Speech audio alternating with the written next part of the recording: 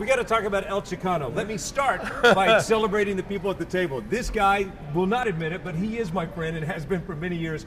Joe Carnahan has brought you some of the greatest, most revolutionary action movies of all time, and for the depth of his career has been celebrating people of color. If you look at people that you gave Alicia Keys her very first acting choice, Common, one of his best roles yet. And also his first gig. Yeah, and you just keep going. So there's Joe Carnahan of A-Team fame and of Smoking Aces fame, Narc fame, and then some. Over here, the lovely and talented star of the resurrected Lucifer, ladies and gentlemen, Aimee Garcia. Also, George Lopez, you kind of cut your teeth on that show, the George Lopez show. I did, yeah. He's like an uncle in real life.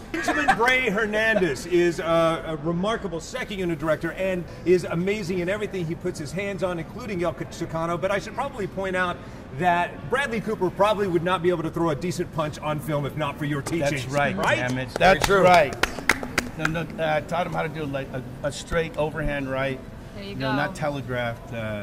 Especially when you have somebody like this with Joe Carnahan with all this boxing knowledge he has. And that's how he won the Oscar, everybody. And that's how he got an Oscar for Best Song, right there. Right there. And before that, the A-Team movie is what we were talking about. Yes, exactly. Now, El Chicano. I almost want to weep when I talk about this movie because it is so effective, and I love what it says about anybody can be a hero. I love how it steps up for the Latin community in a way I've never seen a film do before. So congratulations to our Latin Very friends. We're very proud of it. I think one of the main things, the premise, and I talk to Joe about this a lot, is having Latinos and Latinas, when you watch this movie, some of the messages are thinking outside the box, having these opportunities that anybody can be a hero, and that Latinos have stories to tell, man. We have a whole community of stories. It's like, this is our time. And also when we heard, it's like, well, you know, you have Latinos battling Latinos, but it's like when you make a decision to have an almost 100% Latino cast, and that becomes the precedent. Who plays the good guy, who plays the bad guy really is, you know, it's like, I don't look at Die Hard and go, those are all white guys, the bad guys, and there's a white guy as a hero.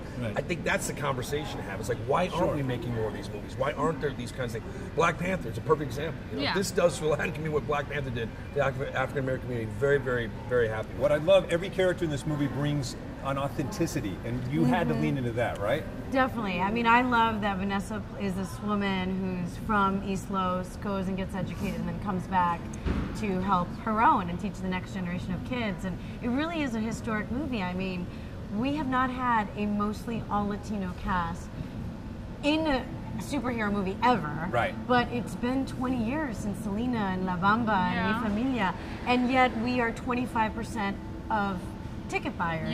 So we're represented on screen, I think it's 3%, and yet we're a quarter of movie sales.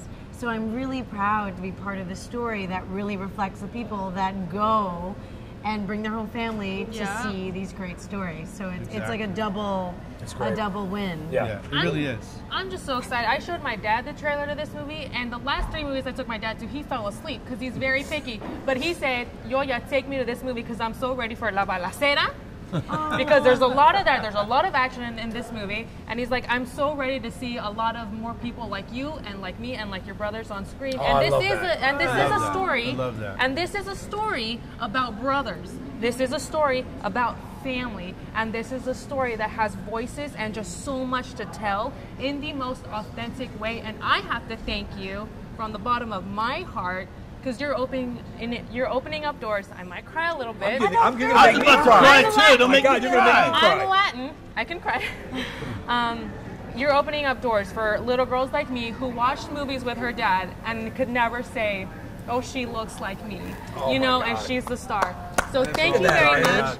Thank you so very much. And for my dad, thank you as well. Wow. So, thank you. And Joe showed me the trailer for this. I know. You're emotional there. Me too. But this is the kind of connection that Boy, I was so hoping to lovely make to hear as a that. filmmaker. God, man. That's so with young great. Latinas like this and the Latin community, the next generation coming up, that we have all these stories to tell. And by the way, they're heartfelt and they're story driven, and they can relate to. So when you sit in the theater, you see the same faces you see at home. You see them on screen, and that's. And you know, for 10 years, Ben said, "Listen, I just don't identify with a white billionaire who lives in a cave."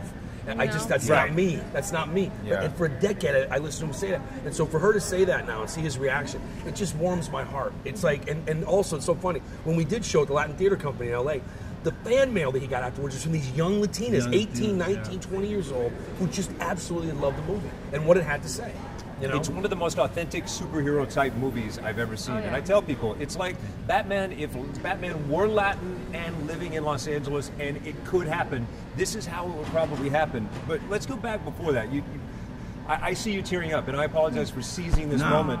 But when Joe showed me the trailer for this in Atlanta a few months ago, he told me the backstory that if not for something tragic with your brother, this story might not be being told. Yeah, you know, it was an unfortunate situation. It's been a 12-year journey. I mean, I had unfortunately lost a brother to gang violence 12 years ago, and I started writing somewhat of a memoir about his life. It was therapeutic for myself. And as I came up into the business, eventually meeting Joe and becoming one of my best friends, I kept working on the script, and another tragedy had struck. I lost a daughter about 4 years ago. Without me getting emotional about that. Joe, being my best friend, said, "Hey, listen, the same thing you did when you initially started writing this idea about El Chicano. Maybe it's time now, as crazy as it sounds, to finish this, and not only dedicate it to your brother, dedicate it to your daughter." Yeah. And so I had a friend in New York, lived in the financial district, 1-bedroom apartment. Once I took care of my family, I went out there for 4 weeks, and I wrote in the dark, wrote 185 pages of this crazy memoir. I put all my heart, all my soul into it, which is what Joe wanted me to do. I came back to LA. He looked at everything. We got together. He had a place out in Palm Springs, and we spent the next 2 weeks crying, hugging it out, tequila shots, and we came out with these amazing 125 pages that represent my family, and each one of those characters are somebody that I grew up with in the industry, and not only in, not in the industry, in the neighborhood. Yeah. And then while all this was happening, we finally got the money and everything together. My mother passed away suddenly, who was a big fan of this, and mother playing, Susana, played by Marlene Forte. Everything, it's weird how just everything kind of aligned. We started shooting on her birthday. On her birthday. On his mother's birthday. It just happened. Poetic. Yeah. And so, And it's like, it's crazy. It's crazy. It's a blessing that this is getting done. And then during that process, working as a television director, and then meeting Aimee on Lucifer, directing her, and I just knew it's like everything was falling into place. My wife is fond of saying, like, there are angels around this movie. Oh yeah. There are angels around this movie. Which I think is so true.